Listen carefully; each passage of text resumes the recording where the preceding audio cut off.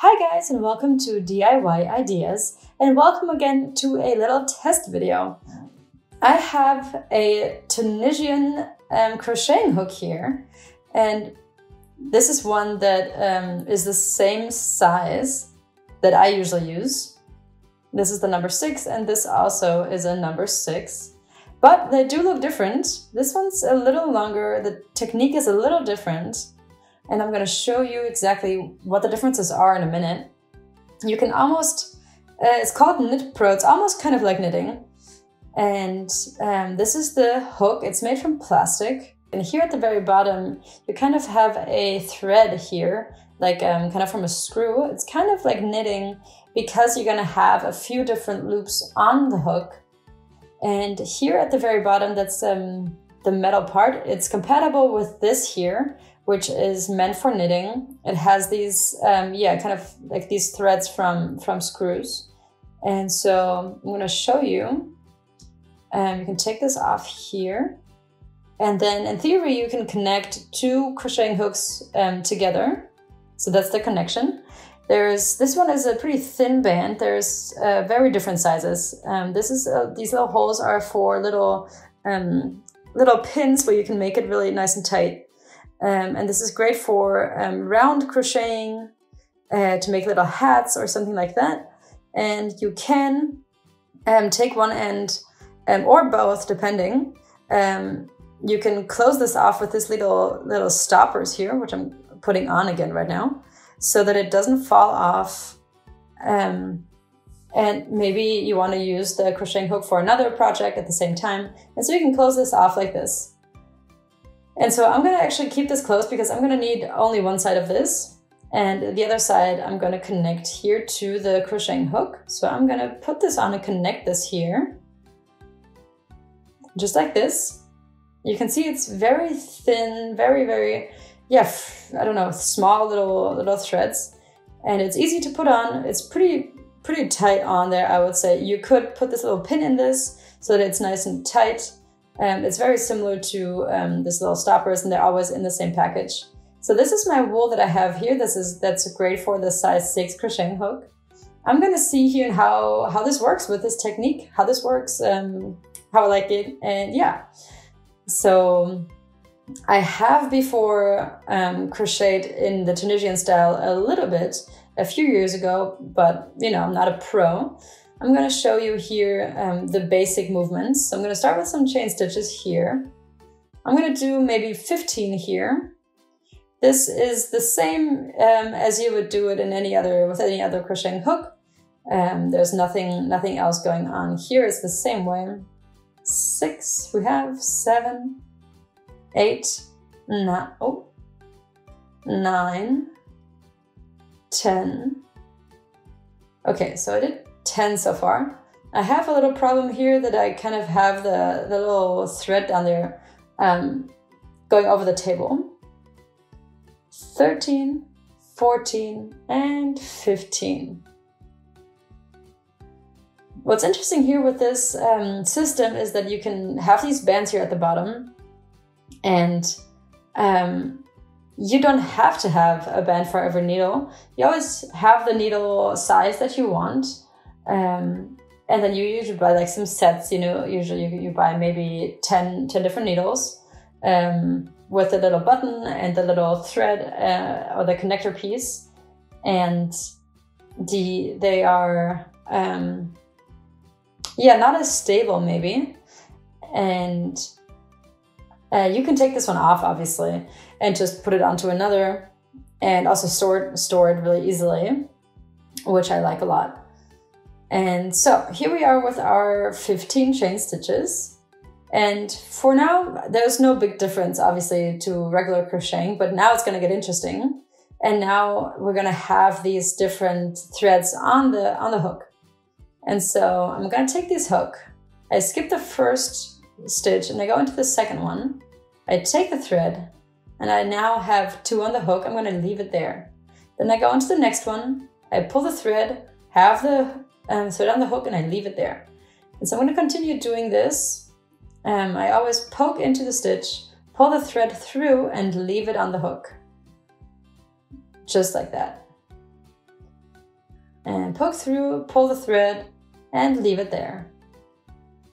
Poke through, pull the thread, and leave it on the hook. Just like that.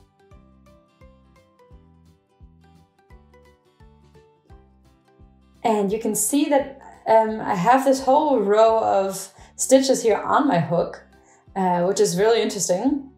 It's kind of like knitting, but not. Okay, so here we go. Almost done with this row.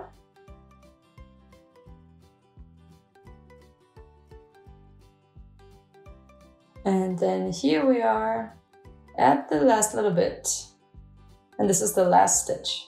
All right, so now we have all 15 of these stitches on the hook. And then I do one chain stitch here.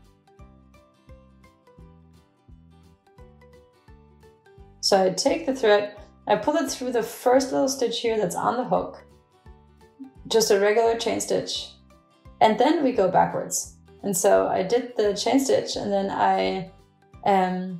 this time I'm going to take the thread and pull it through 2 of these little stitches. Okay, and then we have already one that's on the hook. I'm going to take the thread and I pull it through 2 again. Get the thread, pull it through 2 loops, and come back out. Get the thread, pull it through 2 loops, and then take it out. And I'm going to continue doing this here all the way back.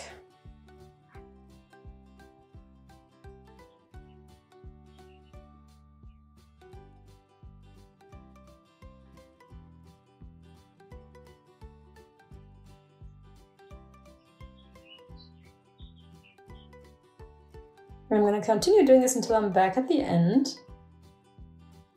This one through 2. And again, we have 2 left, and now we're at the very end. And here we are with the first row, and we're done. You can see it has these vertical threads here. This is for the most classic, the most typical pattern for Tunisian crocheting. I'm going to take some more thread here, and then I continue with the next row. So for this first one, we already have the thread on the hook, and so I just go into the next stitch here, pull the thread. In the next one, exactly the same. I go into the stitch and pull the thread.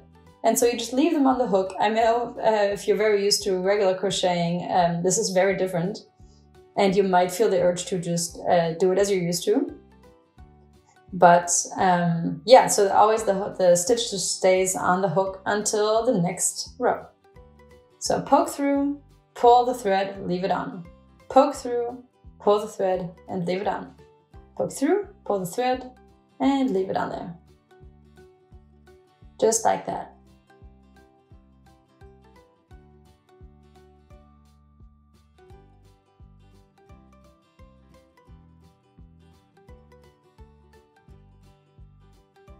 And here we are at the end of this row.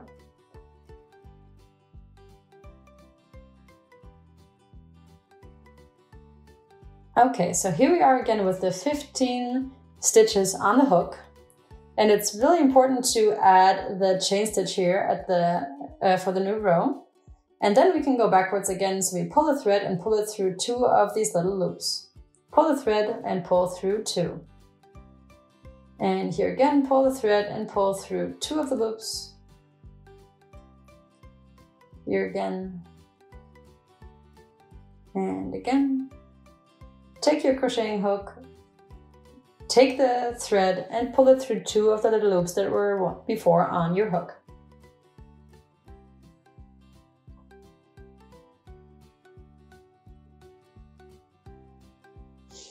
And here we are at the very end again, and we are done. And you can see here, this is what it looks like. It's relatively easy, to be honest. I think this system works really, really well. The little stopper at the end is great, and it's staying on my crocheting hook really, really easily. I'm going to continue crocheting this for a few more rows, and I'm going to show you an update in a little bit. Alright guys, so this is my update. As you can see, this is what it looks like. This is what the pattern looks like after a few more rows. You can see the beautiful color fade here. The most important thing here is when you go backwards that you add a chain stitch after the row and then go back. And so if you skip this chain stitch here at the end, you're going to basically decrease with every row by 1 crochet. So it's just going to turn into a triangle at some point. But I think this looks so cute. This is the back side. This is what it looks like here. It looks like, yeah, like knitted almost. And the technique, you know, is very similar to knitting, but works super well with this technique and with the little stopper and the little band at the bottom. So if you're doing this for a blanket, for example, you just have a lot more space. And if you're maybe doing 50 centimeters, you can have all these little stitches on the hook without a problem. And you can obviously always switch the bands for something longer or shorter. And yeah, thank you guys for watching DIY Ideas. I hope you liked this video. If you would like to watch more, please visit my channel and subscribe for free. Please share this video with your friends and see you next time.